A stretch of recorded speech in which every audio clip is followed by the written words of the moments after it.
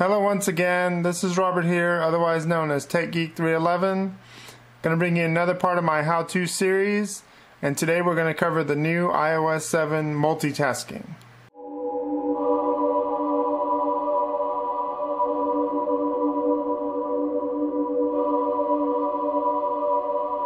Okay, in today's how-to video, we're going to cover the new iOS 7 multitasking.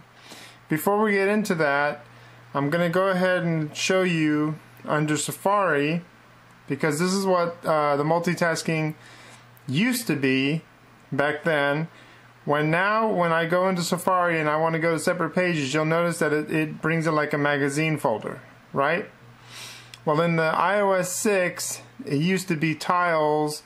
In other words, the page with the icon on the bottom that you flip across. So what I'm going to show you now, let's go ahead and open up a couple more apps. I'm going to open up the notes. Okay. Now, we're going to double tap the home button. And now if you notice, here's my applications that I had open. Looking just like the Safari used to look with the web pages on iOS 6. So when I scroll across, you'll see that it actually paused the application where I last was using it. So if I tap on that, it's going to bring me right back to where I was. If I double tap again, same thing. Bring me right back to where I was. Okay, now we're going to go into, let's say, the App Store, for example. Okay, and then we have the settings. So you can scroll across these. The good thing about iOS 7 though is if you have any navigation apps or anything open, it should automatically pause it, meaning it won't use any more of your battery life. Not to say that it doesn't. I've seen it do it already before.